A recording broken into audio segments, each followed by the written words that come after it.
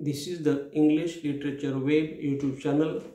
I am Prof.L.B.Gayakawad is teaching today the topic short story characteristics.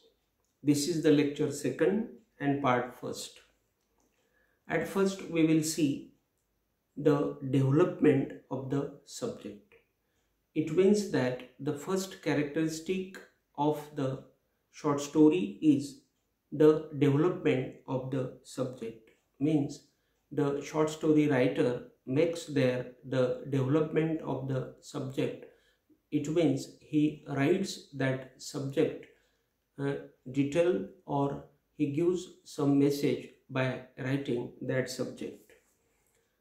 The subject of the short story must be properly and effectively developed with the limits provided. So the explanation is that when the short story writer takes the short story to write in his hand, he writes that short story properly and effectively, and he uses all the limits which are provided to him. Means he does not write that short story crossing the limits. Means he uses there particularly the limits, and under those limits he writes that short story.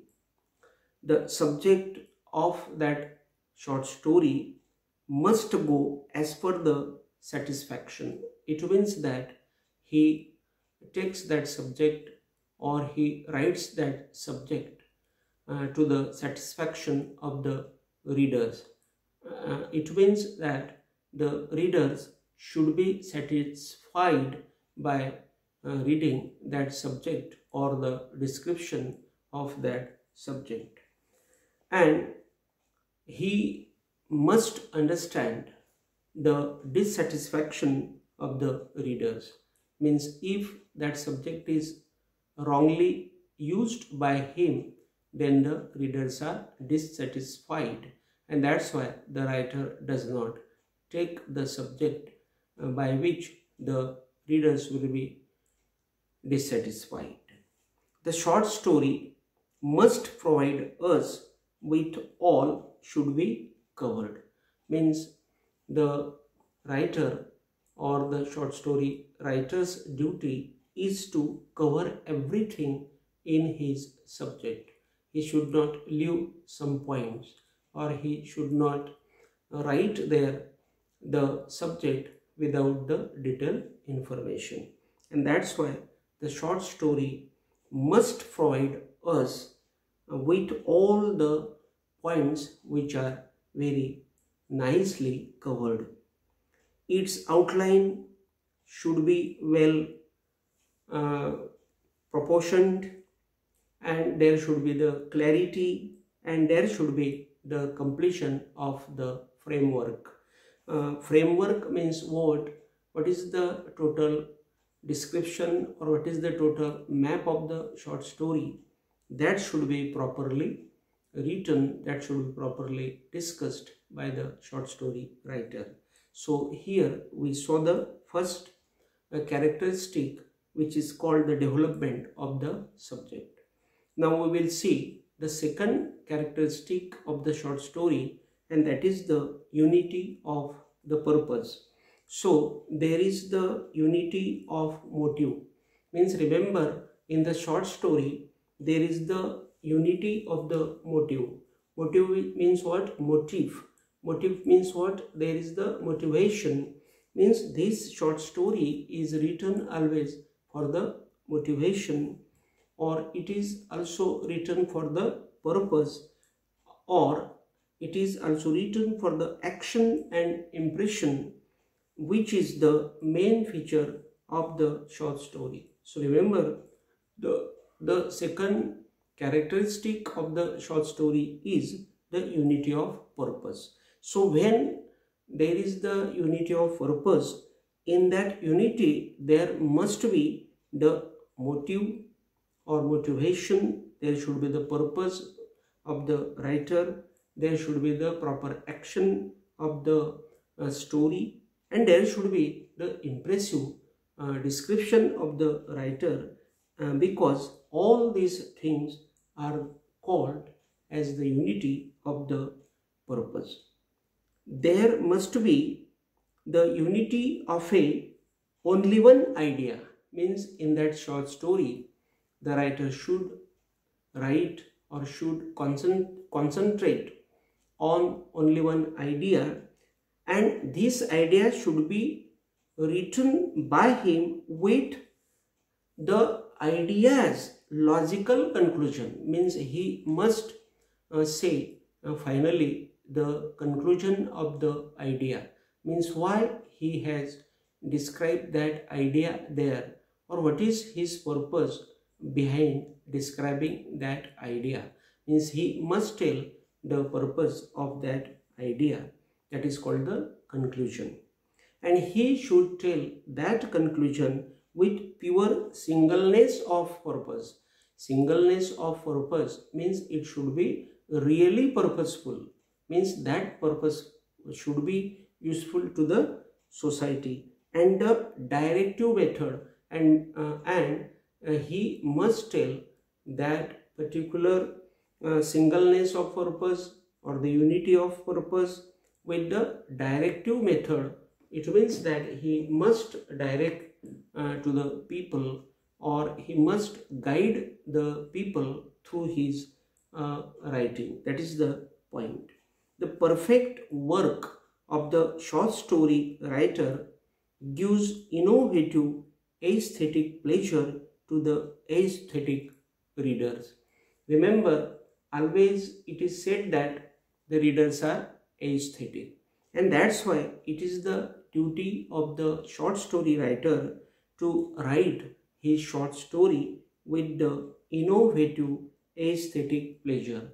And every short story writer attempts to write his short story with the aesthetic pleasure, and with this aesthetic pleasure the aesthetic readers read his short story.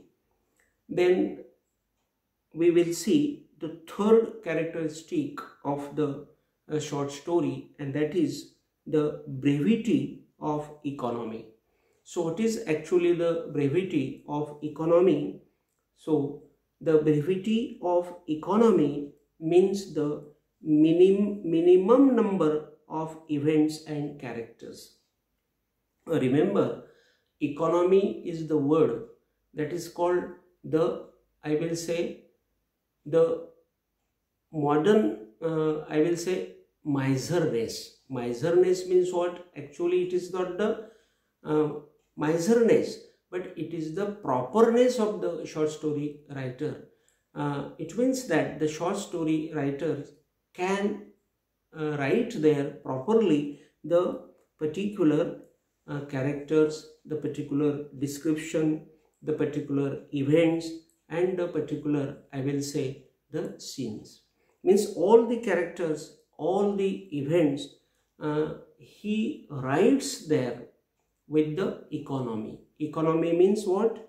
He does not write unnecessarily. Means he writes everything with necessity, with need, or with the proper, I will say, moral message. And that's why it is called the economy. Economy means he writes there in the shortcut way, but in the detailed way. Means he does not leave anything there. He takes everything detailed, but he makes there the shortcut method of description. It means that he uses the economy of words, the economy of paragraphs there, but all the words he uses are proper and with a great meanings. The story must have a small chunk, that is the piece of man's life, without a subplot and unnecessary characters. So remember, when the short story writer writes his short story, that short story has the small chunk. The small chunk means what? It has the small piece of man's life. It means that the short story is written only about the section of man's life.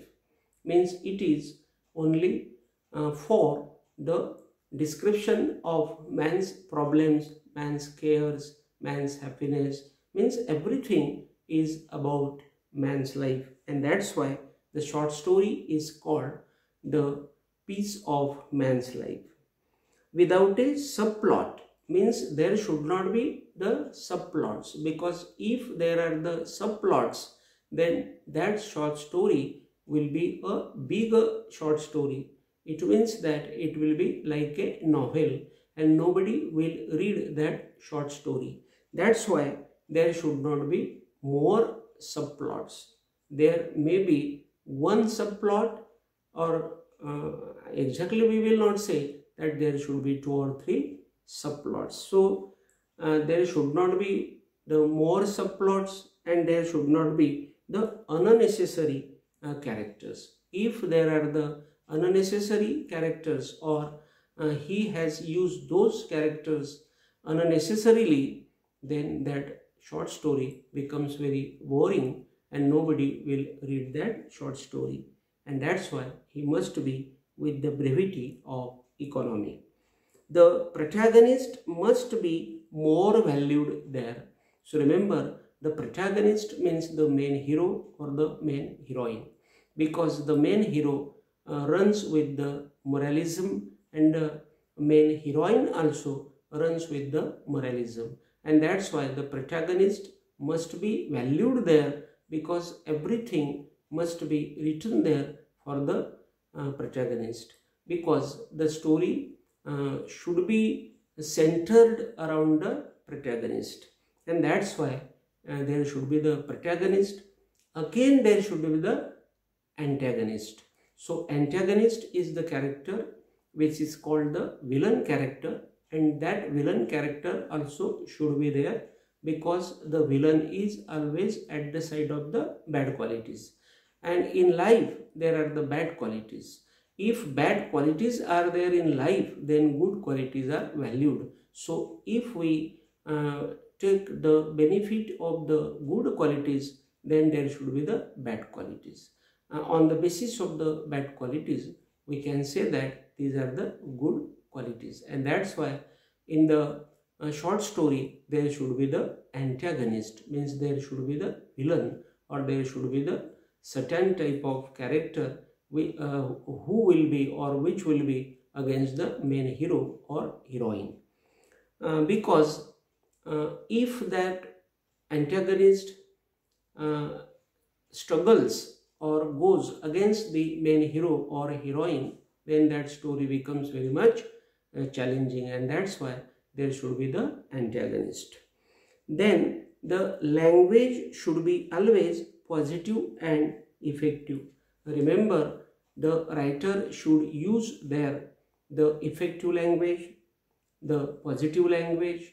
If that positive language is there, positive means that language should be always towards the orientation of the characters, or towards the moral message of the society. And that's why that short story becomes really the successful short story. So here in the today's lecture, it means in the lecture 2nd, we saw the characteristics of the short story. Again, with a new topic, we will come in front of each other. Till then, I am very much thankful to you. Thank you very much.